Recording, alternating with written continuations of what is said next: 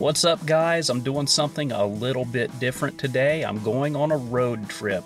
My sister discovered this place in Ashland, Kentucky called Bintopia, and it's my understanding that this place basically will take closeouts and overstocks and Amazon returns and things like that, and they just throw everything in these bins, and then you can go in and pick through and find what kind of deals you want, and the pricing is based on the day of the week that stuff comes in. So tomorrow is actually the day that I'm going to go down there. I'm driving down to my sister tonight. We're going to crash there and get up bright and early tomorrow morning and get in the store as soon as it opens. It's one of those first come, first serve kind of things, and the earlier you get there, supposedly the better deals you'll get. But my sister picked up a Microsoft Surface Go down there a couple weeks back for $6, and it's one of those things where you're not allowed to look inside the boxes and you're not allowed to pick through anything and open things up before you get it. So you could be able to tell what something is based on what the box looks like. If there's a picture of the item on the box, obviously, you know, that gives you a little bit of a hint as to what's inside there. But in her case, the Surface Go was wrapped in bubble wrap. It was an Amazon return. I checked it out. The thing's brand new and in immaculate condition, and she got it for $6. So I'm going to go down there and see what kind of luck I have, and maybe I'll get some great deals. I don't expect to pick up anything like a Surface Go for $6, but you never know. I might get lucky, and maybe it'll just completely flop. But at the very least, it's going to be a fun road trip. This is definitely different than what I normally do here on this channel, but if you like this video, be sure to let me know, and I'll try to make more of these kinds of videos where I go out in the world and hunt for bargains. But I think I've rambled enough. Time is ticking away, and I got to get on the road. The next morning, we were on our way, and I gotta say the drive down was absolutely gorgeous. Though I am cheating a bit here. This shot was actually the drive back. And when we arrived, this is the store in all of its glory. It doesn't look like much from the outside, but don't judge a book by its cover. We waited in line for the doors to open, and once they did, I got my bag and started picking. It's definitely best to get inside as early as possible. I found my best deals right away, and the more minutes that ticked by, the more slim the pickings became. I think I got my best grabs easily within the first 5 minutes of entering the store, and after that the deal hunting definitely became a lot more of a hunt. To add to the fun of the shopping experience, they bury cowbells randomly in the bins. If you're lucky enough to find a cowbell, ring it, and I guess you'll win a pretty hefty prize. Unfortunately, I wasn't quite lucky enough to find a cowbell. Ah well, maybe next time. Also, based on how much you buy, you'll earn tickets for a weekly raffle, but I just gave mine to my sister. But eventually, I did have to trade in my bag for a shopping cart because I just found too many things that I couldn't pass up. So after it was all said and done, here's everything that I ended up getting, all for just under $140. Alright, so let's take a look here at everything I got in my haul here. This is a Razer Viper Mini gaming mouse. The box is a bit beat up, but let's pop it open and see what the mouse looks like inside here. It looks like the mouse has not been used. It looks like it's brand new. I'm guessing that this is a buyer's remorse purchase and was sent back. I'm going to plug it into my bench PC here, and we're going to see if this thing works at all. Okay, so we've got an LED light. That looks good. I'm going to switch over to the bench PC screen, and we're going to give it a test. It picked up the mouse, and it's even trying to install software here. I'm not going to go through all of that. I'm going to assume that all of these buttons work. This thing looks like it has not been used, so yeah, this is definitely a great purchase at $6. Next up, we have this FIII T1X. It's these look to be like knockoff Raycon earbuds. This has not been opened. It's still in the plastic shrink wrap, and I'm not going to open it because I have no need to yet. But again, another great buy at $6. This is a Smart Dog Bark Control Collar. It's probably a shock collar. This is not something that I'm going to use, but I don't know if this is actually worth $6 or not, but I could probably get I could probably get $6 out of it if I went to sell it. Next, I have this red owl eyes. HD mini camera. I'm assuming this is like a really cheap action cam knockoff. This box is pretty beat up. I'm going to pop this open. We're going to take a look inside and see what this is. Okay, I think this is definitely a return. And it's, wow, this is tiny. Yeah, it's just a tiny little camera. And while we're on the subject of cheap digital cameras, I think I got another one here, just a different brand. Wow, this one even has the analog video output. But yeah, this is, I think, probably the same thing. These companies tend to make a lot of these and just rebrand them with their own branding. So yeah, not too impressed with either one of those little cameras. I probably should have kept my money on those. This, I think, is a Wi-Fi range extender. I'm going to pop it open real quick and take a look. Yeah, that's exactly what that is. And here we have another Wi-Fi range extender, this one from Victure. I did a review of a Victure action cam a while back, and it actually was a pretty good little product. I'm going to just open this up, and we're going to take a look at it. Yeah, this one is definitely built a bit better than the last one that we looked at. Got a couple of antennae here. The box is very beat up. I'm going to assume that this is an Amazon return, but if this actually works, it's definitely worth the $6 that I paid for it. Time for a mystery box. This is just an Amazon Prime box, and I have no idea what's in here, but we're going to pop it open and take a look. This is... what the heck? I think it's a dash cam. Yeah, I'm not sure what this is. I'll have to look this up, and I'll put on the screen right here what it is, but I think it's a dash cam. And it looks to be in pretty good shape. Next up, this is a Durgod Taurus K320. It is a mechanical keyboard. This thing is heavy. It is a beast. So a lot of people really like these mechanical keyboards. I'm going to pop this open. We're going to take a look at this and see what kind of condition it's pretty much new in package. The packaging is a bit beat up, but it looks like all the cables are here with it. And the keyboard itself looks to be in like mint condition. This thing is so heavy. I'm really blown away by that. Here is a Beeman air pellet pistol. This thing is made of solid metal. This thing is made of a pretty tough metal, and it's pretty solid. And I would assume that an air pistol like this, pellet pistol, is worth $6. Next up, a Depstech webcam, 2K QHD webcam, and most of these off-brand Chinese webcams that say 2K are actually not 2K webcams, but I figure it's a webcam. It's $6. It's definitely worth that. And speaking of webcams, here's another one. This one is completely non-branded. I'm going to pop this open and take a look at it. Comes with a little tripod, and it's a ring light webcam. This thing feels super cheap, but it's got like this sort of rip-off design of the like Razer Kiyo. But yeah, this thing does not feel very well put together. The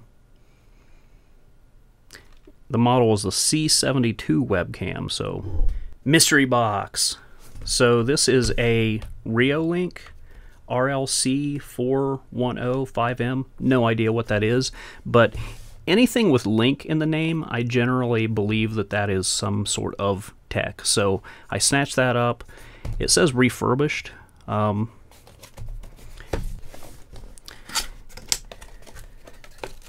Well, there's an Ethernet cable and a pigtail of some sort. It is an Ethernet security. It's an Ethernet security camera, and it's pretty heavy duty. This is actually really well built. Kind of impressed with this. This is a light. It's a ceiling fixture. It's an LED light. Airand is the brand name. 18 watt. Yeah, so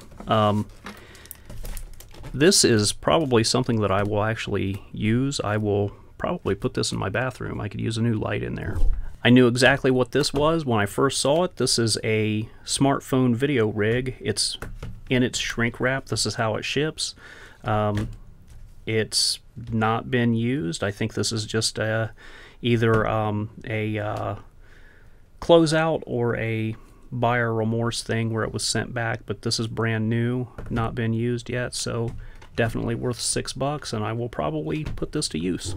Here is a TV wall mount on one of those swinging hinges so you can collapse it into the wall. Again, these are nice to have on hand and absolutely worth $6. This is a monitor table stand. This screws into the bottom of a desk, and then you've got this telescoping pole here, and you can put 2 monitors on each of these. This is pretty heavy. The brand name is Huanuo, model HNH-M4. Absolutely worth $6. I can't wait to put this on my desk and use it. Professional condenser microphone. Absolutely no brand name. I've looked all over this packaging and the paperwork inside. I'm trying to find a brand name for this, and I can't find anything that would indicate who made this. There is nothing on this package. The thing is, it's it's got an XLR cable. It's got an XLR cable on the picture here, but I opened this up earlier, and this is actually it's a USB microphone. The mic doesn't feel like it's built too bad. I mean, it's not the greatest thing in the world, but it's got volume control here, and it's got like an echo knob. I'll play around with that. I'll record a sample of this microphone and throw it in at the end of when we look at this. But what makes this thing worth $6 to me is that it comes with all of this extra stuff. It's got a shock mount here. It's got the boom arm, which isn't the greatest. It's a cheap boom arm, but this is definitely worth the $6 just because everything that you get. So with a little bit of digging around, I was able to ascertain that this mic is from a company called Bonky. It's the Bonky M900. It's on Amazon for $39.98. It's got a built-in echo knob. The higher you turn it up, the more echo and reverb you have in your voice. This is what it sounds like maxed all the way out. I think it's a little bit silly, actually. But this echo knob does allow me to do one really cool thing. This is my impression of Owen Wilson in an empty airplane hangar. Here goes. Wow. Wow. Wow. Wow. That was stupid. I've got another TV stand here. This is a tabletop TV stand from Pearlsmith. This thing is pretty heavy, very beefy. I'm assuming there's a lot of metal in here. It doesn't look like this thing has ever even been opened. And this is an actual table mount. Here's the base for it, and then you've got the you've got the body that comes up and then the mount here. If you wanted a wall mount, if you wanted this to be a wall mount, I'm assuming you could just take this piece off of the body here and mount this on the wall. But yeah, it's never a bad thing to have an extra one of these on hand, and at $6 you can't go wrong. Mystery box. Yeah.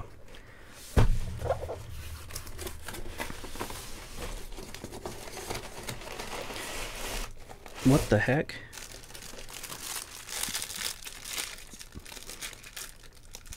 It's a wig cap? This is, okay, so a wig cap came out of here. But as far as what the rest of this is,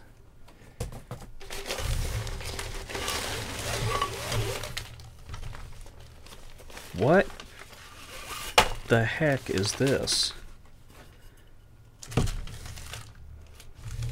Okay, it's some kind of tripod that goes together. Yeah, so that slides down in there. And then it's got this ball head. It's got this ball head that goes on there. And I have no idea what this would be for. I don't know what this would go into. If anybody knows what this goes into, leave a comment down below. But I'm really blown away as to why there's a wig cap with this tripod. It doesn't look like a camera tripod. This looks like it's more for like an umbrella or something like that. So yeah, if you have any ideas, let me know. I'm thinking that this wig cap probably just got thrown into the in with this tripod by mistake somehow. But yeah, definitely weird. We've got a tablet tripod stand here, pretty self-explanatory what that is, and it is got some good weight to it. I think this has been opened, and I think this is a return. And our last 3 items here are from a company called UB size. I kept calling it UBZ, but I think it's UB size. Definitely some kind of generic knockoff company, but this name seems familiar to me, and it seems like it's come up when I've done Amazon searches for the kind of stuff that I buy, so that's why I grabbed the boxes that have this name on it here. But what's in it? The boxes are just like plain white boxes, and there's no other writing on these boxes. So we're going to pop it open now, take a look inside, and see what we get.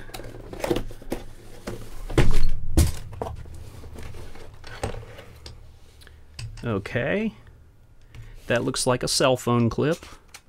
I think I know what this is. I'm pretty sure this is a ring light. Here's a bag. Here's a tripod. Pretty flimsy tripod. And a charging plug. A ball head. It's kind of lightweight, but it's not a terrible ball head. And, yep, it's a ring light. And this is some other kind of quick release mount.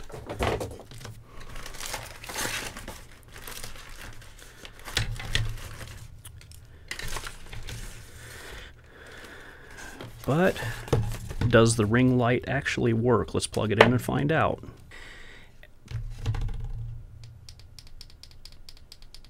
So it's dimmable,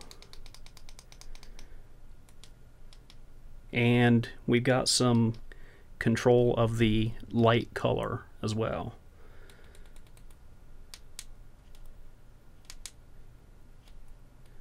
So yeah, okay, that's worth $6. I can't complain there. Here's another box from UB size. This is a bigger box. Let's see what we got in here.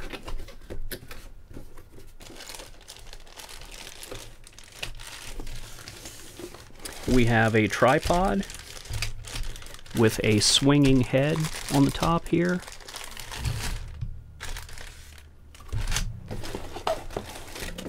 And we've got another ring light, though this ring light is smaller than the one that we just looked at. And there's also a little box of hardware. All the other hardware that we just looked at for the other one is also in this one, but this one is a smaller ring light. There we go. And I am assuming that it also has, yep, it's got color control. And it's got some brightness control as well.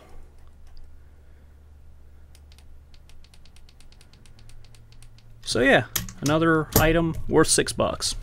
And the very last item on my list here is another thing from UB Size. I am going to go out on a limb here and say that this is a tripod, and it's just a tripod. And I'm going to guess that it's a super cheap tripod too.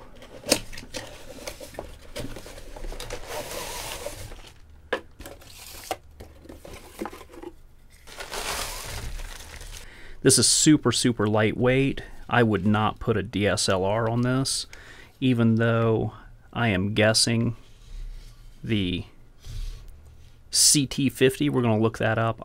I bet that if you look this up on Amazon, they're going to try to sell this as a full-fledged camera tripod, and it is not. It is definitely not. You'd be okay with a tablet or a cell phone or GoPro, something like that on this, but this thing is not very heavy duty. Alright, so that was my adventure to Bintopia, and I had a lot of fun digging through those treasures. If you enjoyed this video, let me know in the comments below. This was my first time making a video like this, so if people like it, I will definitely try to make more. And let me know what you think was the best item I got, and what do you think I wasted my money on. But this video has run pretty long already, so I'm going to wrap it up right here. As always, thank you so much for watching. That's it for now, and I'll see you next time.